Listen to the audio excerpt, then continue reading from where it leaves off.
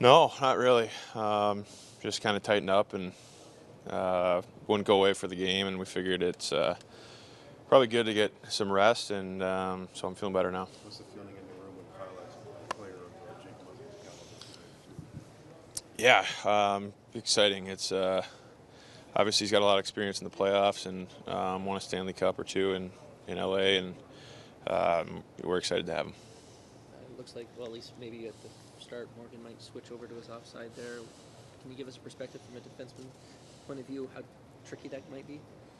Yeah, it's tough in certain aspects. I think from always, he's so good, and especially in the offensive zone, I think it's an advantage being on that side sometimes. So hopefully he succeeds. I'm sure they'll just go, if he ends up on the left, kind of like him and Hainsey did, they'll just switch. But playing the neutral zone is pretty tough. I think he'll be all right, though.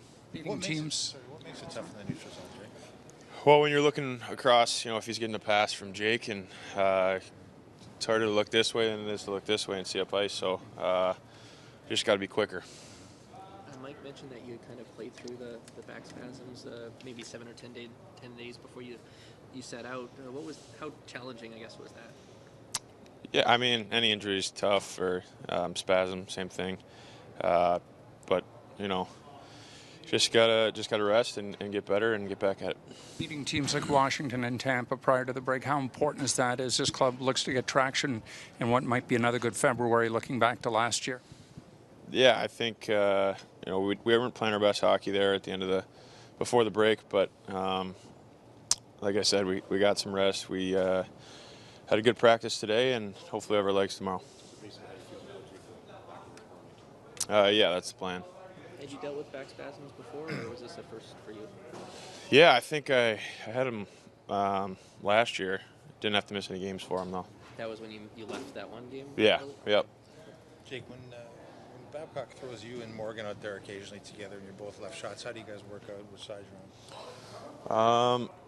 Usually it's at the end of the game, and we're mostly in the offensive zone anyway, so it's not a huge deal, but you just kind of wing it. If you end up on the right side, then there you are.